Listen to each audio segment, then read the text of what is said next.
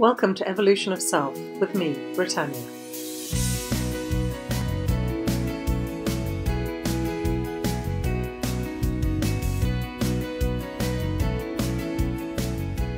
Hello and welcome.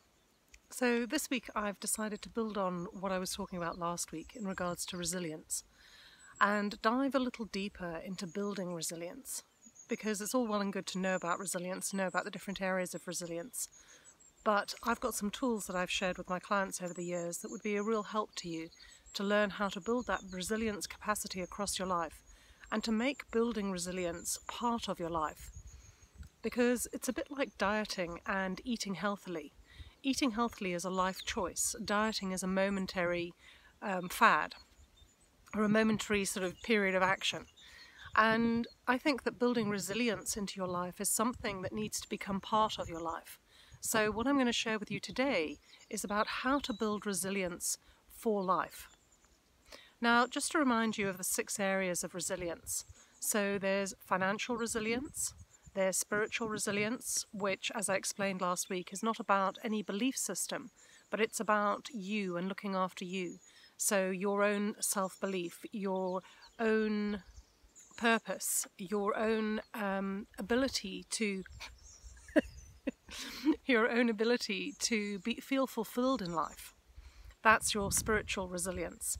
There's emotional resilience, social resilience, and physical resilience, as well as mental resilience. Now, the tool that I'm going to share with you is something that you can use to actually build capacity across all of it, because I don't profess to know where you are on your sort of scale in any of those areas. Only you know that. So what I'm going to share with you is something that you can apply wherever you are, in whichever area. And what I would suggest and what I've noticed is that some of us naturally tend to be particularly resilient in 1 or 2 areas or in a few areas. But there are a couple of areas that we really lag behind in. And I know over the last number of years that my physical resilience has gone downhill. And it's actually something during the whole coronavirus shutdown, lockdown thing that I've been working on. And I'm feeling so much better within myself. So that's an area that I knew that I was weak in. And it's about looking at all of the areas and ensuring that we build resilience into all of them. Because whilst we might be incredibly financially resilient, when something like the coronavirus happens and you're locked down maybe on your own, if you haven't been looking after your mental resilience or your spiritual resilience, you're going to find yourself in a lot of pain, and you might even find that you get quite depressed because you haven't built that capacity into your own life. By focusing on all of the different areas and ensuring that you're constantly building resilience into all of those areas, it will mean that when something happens in life, when you're asked to endure something in life, that you will have that capacity across every area of your life. Now, the way to build this is to accept where you are. There's no point thinking you should be, for me, I should be fitter, which is something that I did beat myself up with for quite a while. Because there is no should. It just is. You are where you are, and only you know where that is. But when you start looking across those areas and asking yourself, so how do I build capacity in this area for myself? You need to be looking to stretch yourself 20%, at least 20%. Because by stretching yourself 20%, it means you're ensuring that you're growing that area. And you only need to be stretching yourself 20% to ensure growth in that area. And I can't tell you what 20% looks like to you. I know when I was really fit, 20% looked like a lot more than it looks like now when I'm looking at building my physical resilience. At my lowest, building my physical resilience was like doing a 5-minute exercise program, which sounds completely pathetic, but it was a start. And starting from there and building from there has given me a platform to start actually feeling quite strong in myself and knowing that I can push myself further and looking forward to exercising. So with exercise and with a physical resilience, the ways that you can build in are not just exercising more, but ensuring that you build time for rest and recuperation, health and what you feed yourself, foods that don't cause stresses in your body, foods that help your body regenerate and rejuvenate. Ensuring that you build pampering into your lifestyle so that you actually love your body and look after it and care for it and treat it well and spoil it. When we're looking at spiritual resilience, the things that you're looking to build capacity in are your own self-belief. And in last week's video, I spoke about building integrity, and I think I might focus on that next week. So make sure you watch out for that video if that's something you're interested in. Looking at how you honor your purpose in life, honor your values in life. You might find that you work a certain job and you're not willing to give that up, and that's absolutely fine. But do you honor yourself somewhere else in your life? Maybe by how you spend your spare time. Making sure that your life is fulfilling, that you feel like you are worthwhile. All of these things are to do with your spiritual resilience.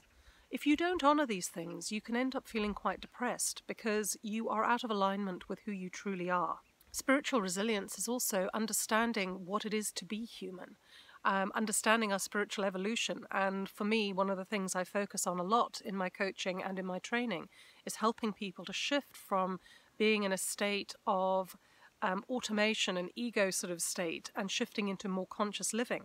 And doing that is another way to build spiritual resilience into your life.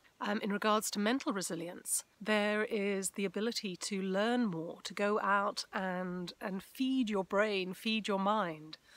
There's also, I know my grandfather, right up until he passed, he was determined that he was going to keep his mind agile. So he had a Sudoku book, and he was constantly pushing himself to do Sudoku puzzles, even though he was 95 years old. I mean, he's just an amazing person.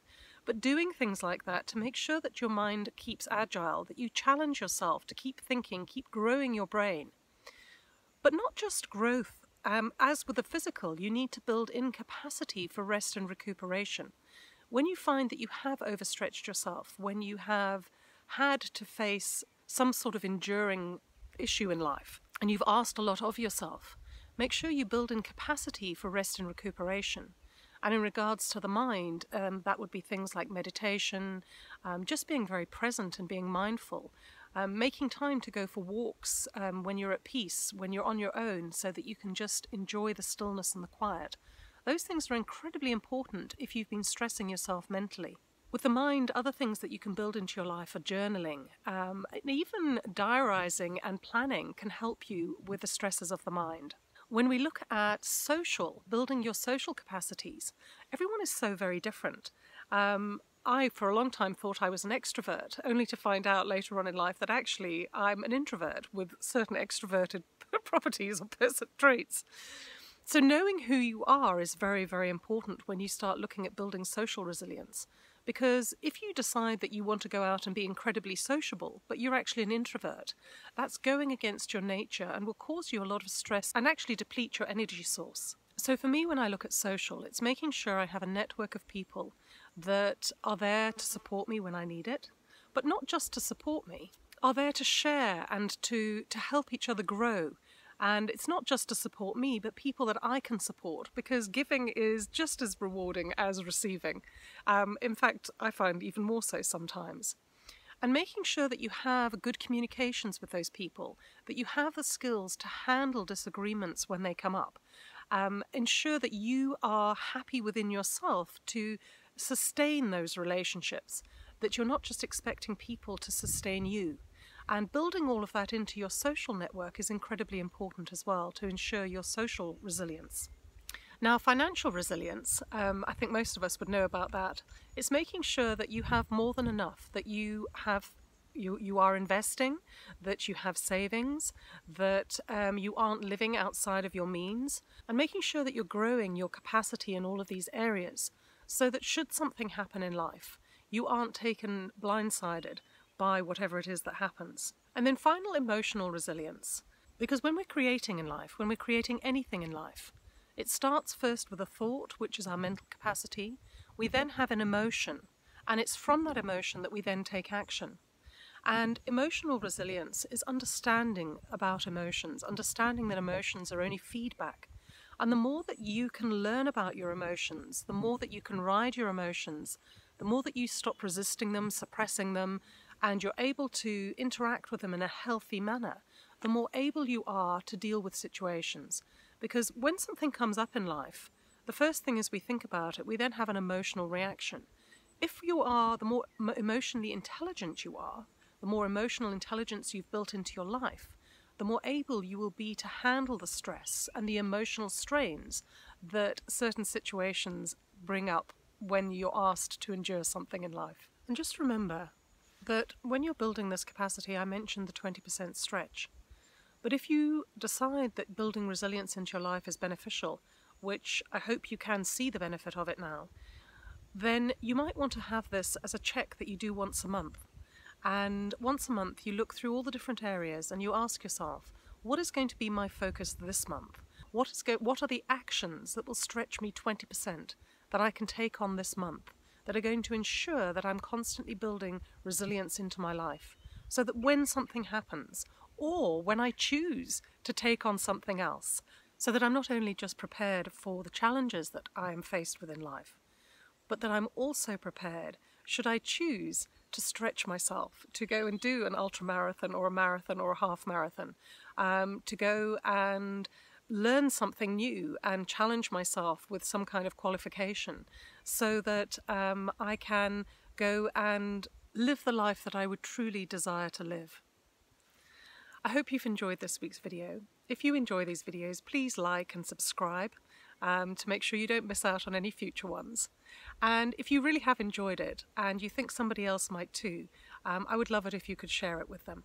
I have a 5-day course which is completely free to help people with their sort of own self-evolution. And if you're interested in that, I'll make sure I put a link in the notes below. I've also put a link to my website which has lots and lots of resources should you be interested in any of those. And as a coach, I obviously offer coaching, and if that is of any interest to you at all, let me know and I can be more than happy to set up a chemistry call, a free chemistry call with you to see if working together would be of interest to either of us. So much love from me to you. Bye-bye.